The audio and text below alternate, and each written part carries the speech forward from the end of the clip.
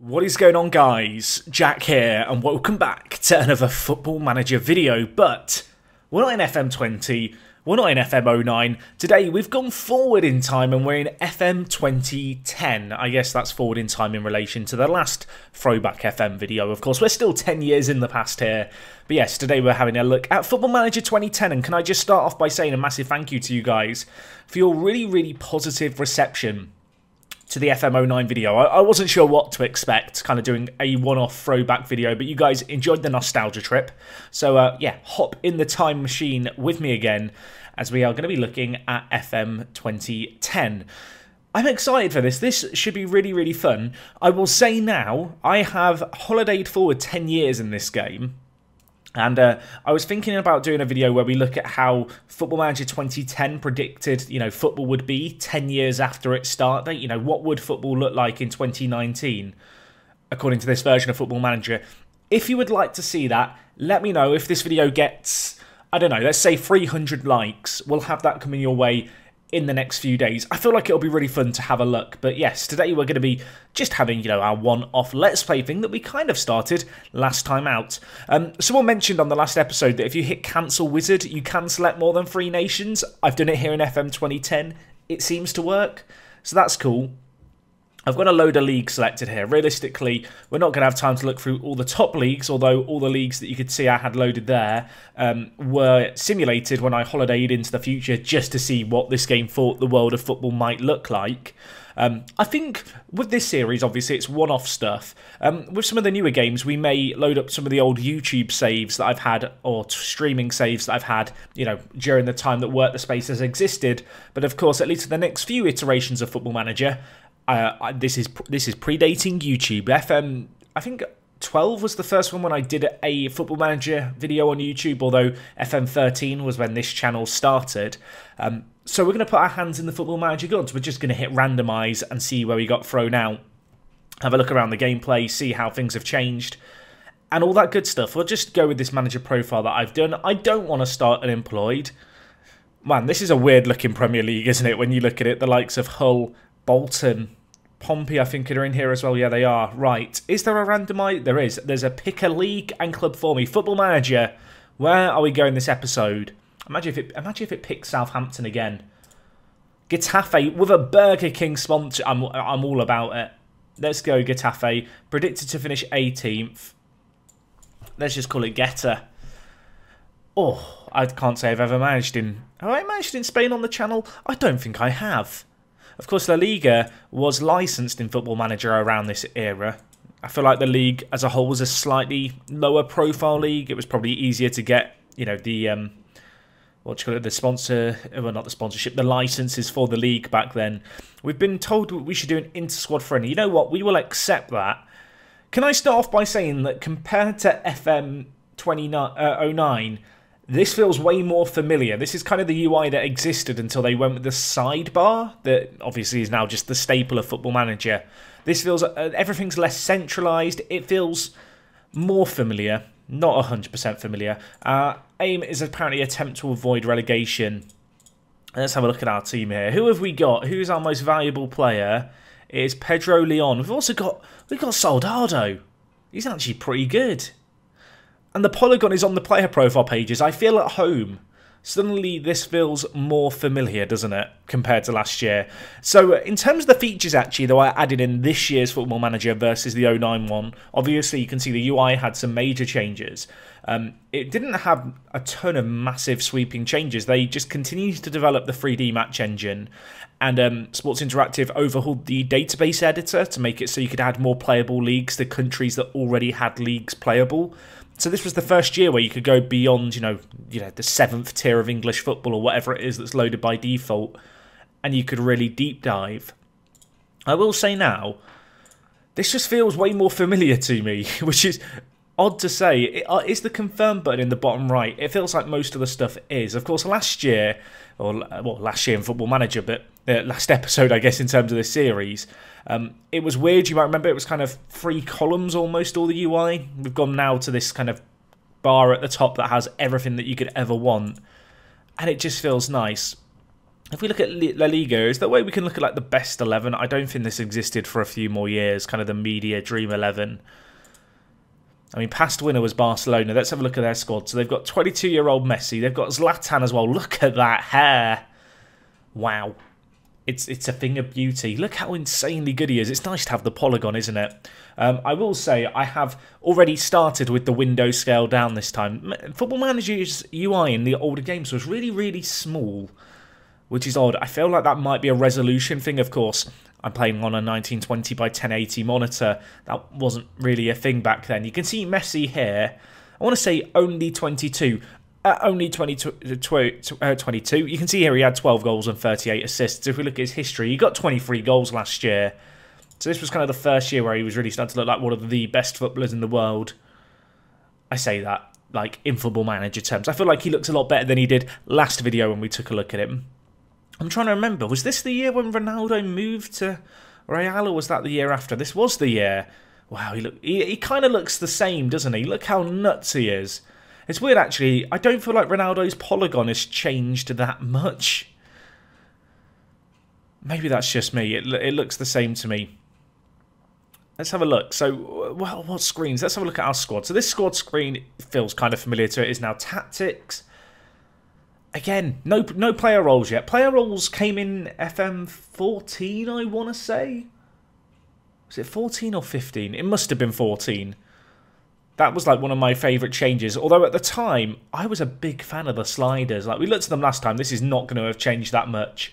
As I said, this year of Football Manager was received as a game that didn't change enough. Although, I feel like with Football Manager, I just look for a little bit of polish every year. But yeah, it looks like this stuff is all kind of similar. Is there roles and duties?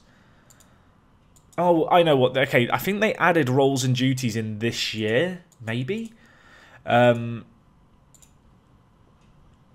then what they did was the slider still existed, so you could still change quite a lot. So if we go to instructions, players.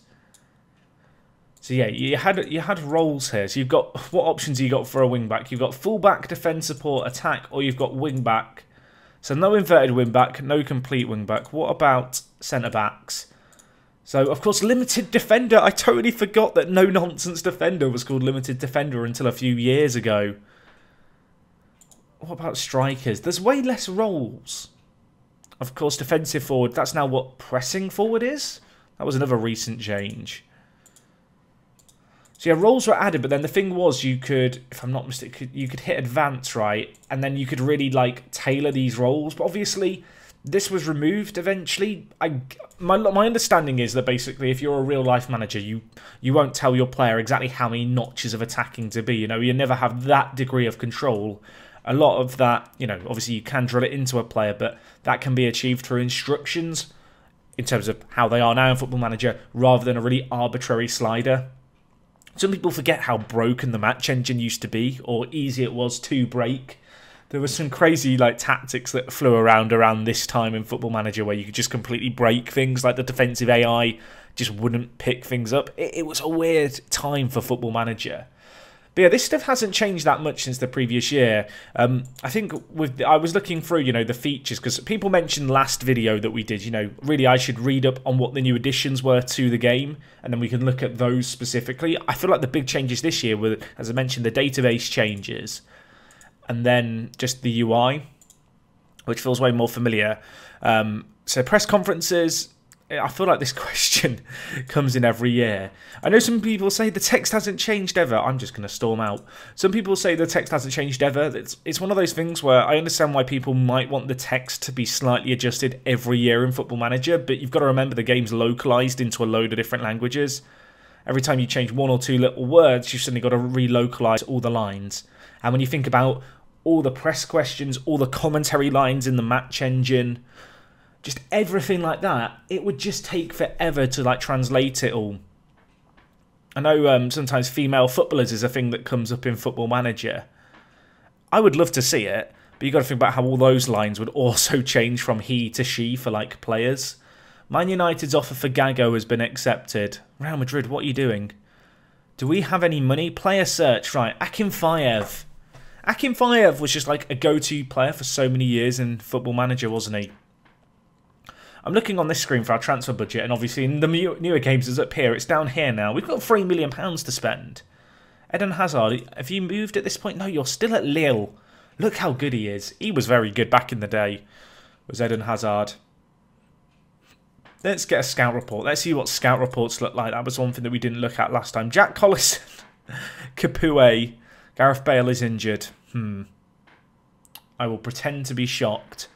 Are these players that are like considered realistic? I can only assume that it is. Yeah, okay, so these are realistic players apparently. Let's have a look through these. Addons, obviously this is prior to his move to Lazio, right? Yeah, he's still playing, age 24 in Brazil. Lots of Brazilians actually when you scroll through here. Fred, Sandro, Tyson, Helder Postiga. There's loads of names here that are just throwbacks. Moussa Dembele, how good were you this year? Pretty good, of course. This was back when he was more of a striker than a centre mid. Dimitri Payet. Neymar's there. Can we sign Neymar for Getafe? 17 and he's that good, right? Santos. Apparently he's indispensable. Now, I can't afford him right away, so I'm going to have to add in some clauses here. Over 48 months, we'll give you 25 million, but I'm only giving you 3 million now. I'm looking for the suggest offer button. That's not a thing. Let's submit that offer for Neymar and see if they accept it. Right, we can get into a match. I think the player roles were new this year. I don't remember seeing them on this screen when we played last year's game, FM09. It's weird seeing like the duty, but not the actual role. Like, it's bizarre. I guess team instructions we should look at. Philosophy, fluid, attacking, why not? More direct, more roaming. This feels so dated. Obviously, some of these just haven't, like, they're not that different, but obviously just the newer way it's laid out in Football Manager, I just take for granted. It was more spreadsheety Football Manager back at this point. So this, yeah, all of this stuff really hasn't changed since what we saw before. This is the interesting thing with doing this mini-series where we play through all the editions of the game, is that I can kind of, you know, micro-see all the changes as they happen. So the 3D was apparently updated this year. The ball is still really, really small, isn't it? Boateng, where are you going? Inside. Lovely little play. Turns this man, hits it. Wide of the post. The ball just went through the back of the net. Did anyone else see that? Or was that just me? So there's main stand. Do they add in any new ones here? Touchline. Was this a new angle? I don't remember this from last video. I think that was new. There's also one called sideline. That's a weird angle. I guess the camera's on a rail here and moves back and forth. I will say it does look better than last video. Like, the animations look slightly better. Like, they're still very ice skatey, but it looks okay. Okay, the defender just did a flip. Can we just enjoy this defender? We're gonna watch it again. It was a fun thing to see. He didn't do the flip that time. I swear it showed like a frame of him being upside down. Ball whipped in. 3 players go for the ball. We deal with it. One thing that I want to talk about, actually, just while this is playing, because I've heard it come up a few times around FM20, is people don't seem to understand what the match engine is and what the graphics engine is for Football Manager. Now, I'm going to explain this in very basic terms. This is the match engine, like the player coordinates, not the visuals, like what you see here. This is the match engine, right? It's the match engine is the AI-driven decisions that each player's making, and the reason Football Manager can't look like FIFA is because all of these players are making these individual decisions on the fly, and you know, they're weighing up all the options. There's a lot of calculations going on a PC that are quite intensive, and basically the graphics engine is the 3D stuff, right? And all this is doing is it is mapping animations to the 2D coordinates that move around. Like, that's why when you see the 3D stuff, it doesn't always line up with what happens in the match engine. It was an older thing really, but sometimes a foul would happen in the box, or at least it looked like it happened in the box in 3D, but if you actually switch to a 2D view, it happened outside the box, and it was just because of the way the animations line up. So I've seen a lot of people complaining about the fact the Football Manager 2020 match engine looks the same. having played a decent number of games, the AI stuff is different in terms of just decision making. Crosses actually working now. You don't get 9% completion, at least in the build that we were in. That was a thing that I think a lot of people leveraged as a complaint at FM19. But this is, the graphics engine, what you see in terms of 3D. The match engine is the AI that drives it. I just want to clarify that, because I think some people don't understand the difference. So it's okay to say the graphics engine looks the same, and if you think the match engine looks the same, fair enough. If you feel like it just looks like the matches are playing out the same. I've had a decent amount of hands-on, and I could notice some pretty significant differences to the actual match engine. But I'd say if you're someone who leaves a comment, I don't know why I'm putting this in this video here, but if you're someone who's like, the match engine always looks the same, please explain what elements of the match engine look the same. The graphics engine hasn't changed that much this year. The match engine, I think, has. Anyway, I realise this is game design talk stuff that many of you do not actually care about. Let's turn up the match speed here. And I'm going to turn off highlights, because this is just a pre-season game. Really, I just wanted to have a look through things. I want us to try and sign Neymar. The good news is we're beating Getafe B comfortably. We're the best in the game. We are the best in the game. I've turned off highlights and we still get to watch a highlight. I like the fact it says replay in the top left. That is very kind of 2010. That was a long highlight as well. I kind of missed this DVD player bar at the bottom. Boateng, what are you going to do? Soldado. Look at the football. It's liquid. I love it. What panels have we got? Is there anything different about the panels? Oh, match information. I mean, that's just the same. It's nice to see the weather, though, right? What other stuff? You can see, obviously, formation. Motivation? So this is body language, right? This is just a different thing. But obviously, this was a lot more basic in terms of you couldn't do shouts and stuff on the fly during games to try and cheer a player up. Or if they had their head down, get them better. Is our assistant telling us we're being overrun in midfield? No. Oh, this is cool. So you can look at last 30 minutes. This might well exist in FM20 and FM19, I realise. I really don't experiment with these panels. But I feel like with these videos, the stuff that I should be poking around that I don't normally look at. Of course, if there's stuff that I don't cover in this video and you'd like to see in more of the retro throwback FM videos going forward, do let me know. Can I just leave the game? Oh gosh, what have I done? I've managed to get the calendar up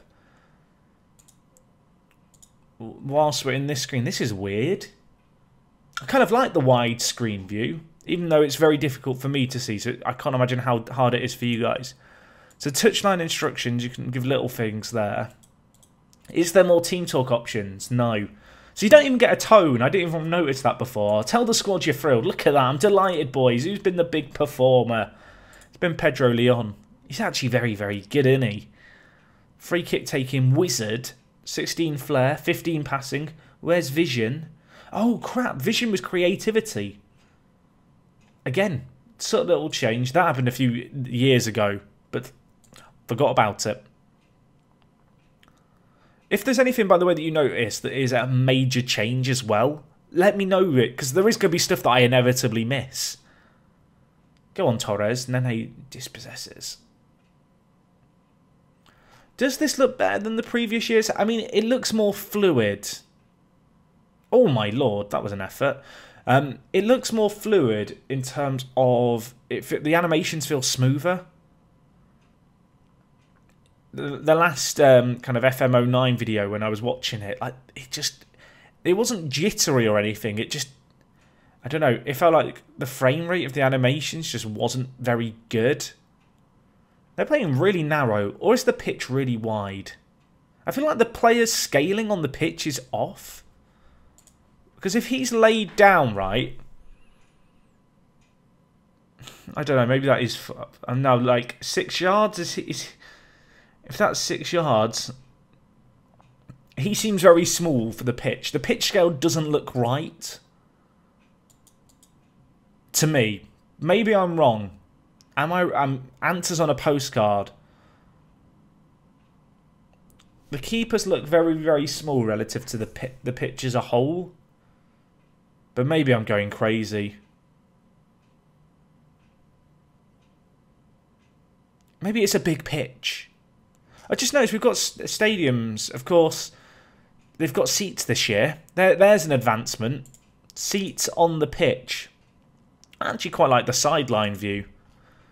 I say seats. Can they be counted as seats? They kind of look like steps with just a black texture on them. It's a step forward from the slants of grey that there were in the last video. Manu Del Moral hits it. Ooh, it's an effort. It's an effort.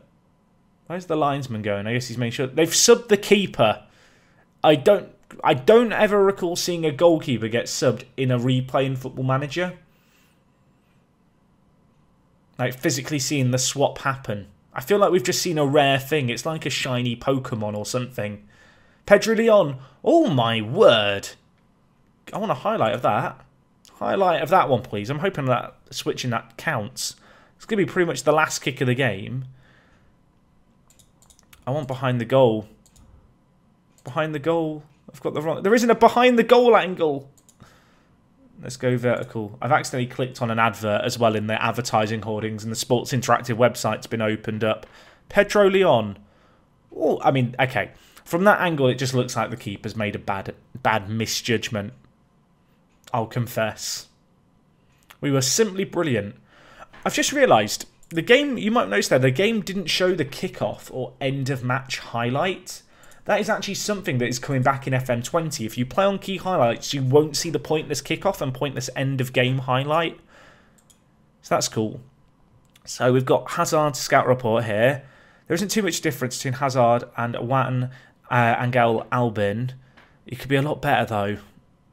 View report card. Oh, look at this. Fairly ambitious. He'll develop well, Eden Hazard. He'll never be able to challenge in the air. I kind of like the really wordy scout reports. I don't think I meant to say that, but I do like them. Comment on player. Tell the press you think he'll be a star player. Admire him. I just feel like admiring him. He's so dreamy. Right, let's try and sign Neymar. Signing Neymar for Getafe. It's an adventure. Can we make it happen? It's been rejected. If only I could like feel out how much they want for him. I guess the logic is that I scout and then maybe we get given a price. How about this? I'll bid you 12.5 million. I feel like we probably can't afford him at Getafe. Oh, I just noticed regen faces.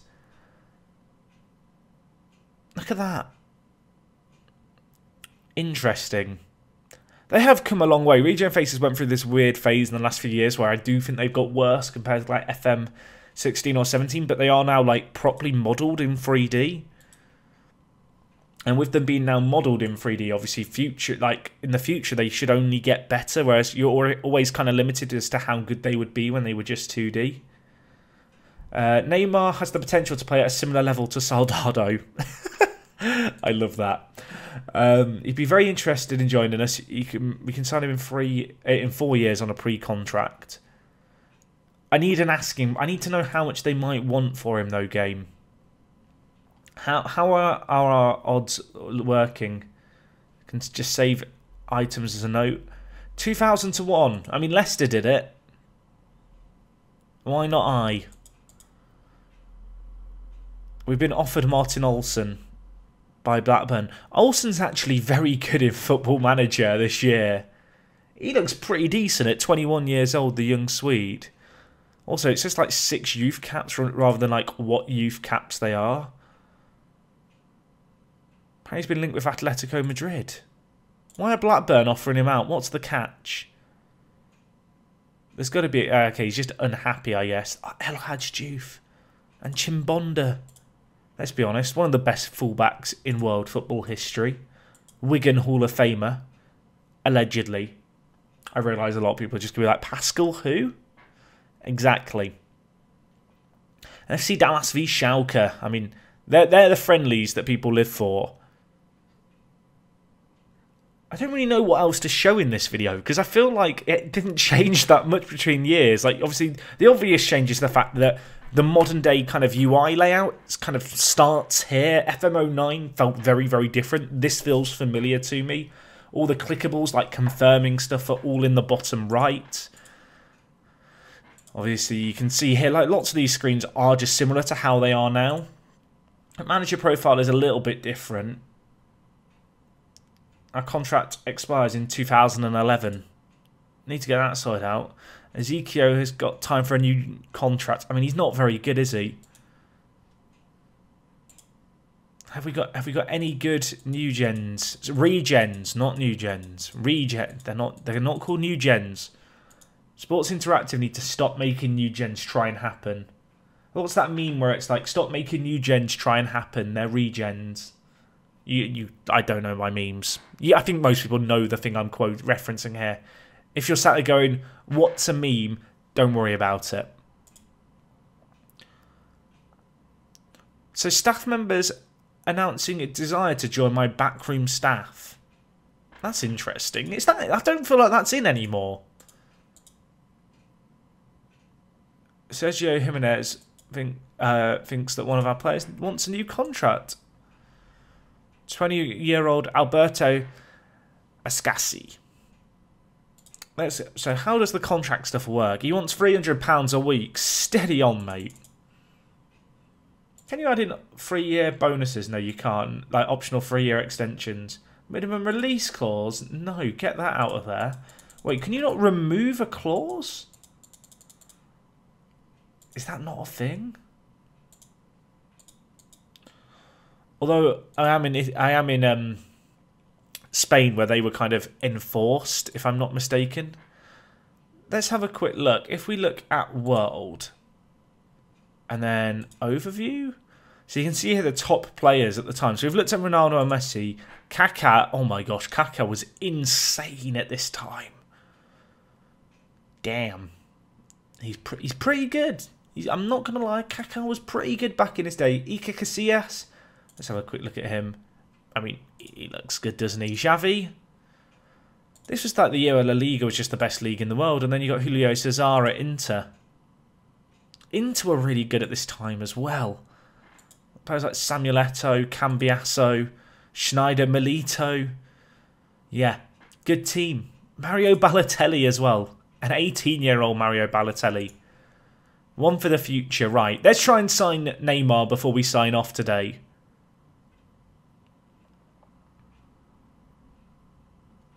Inter made an offer for Albin. How does the negotiation work on this? View offer. I mean, it kind of looks the same. They want to offer, like, lots of money over time. So you can remove these. Maybe you could remove the clauses, and I'm blind. Make new proposal. 20 million plus. They're not going to appreciate that, are they? Knowing me, I've probably missed a Neymar item.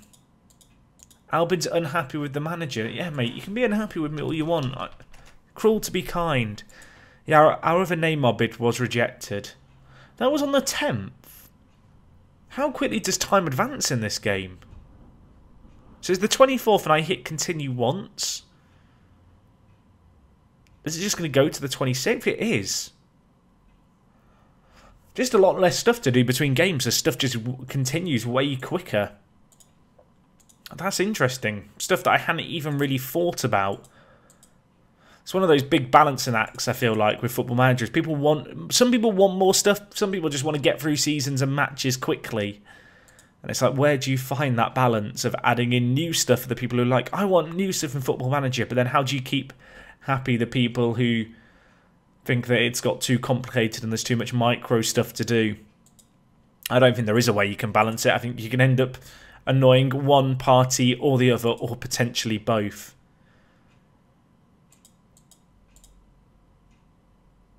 There's a World Cup in 2010, isn't there?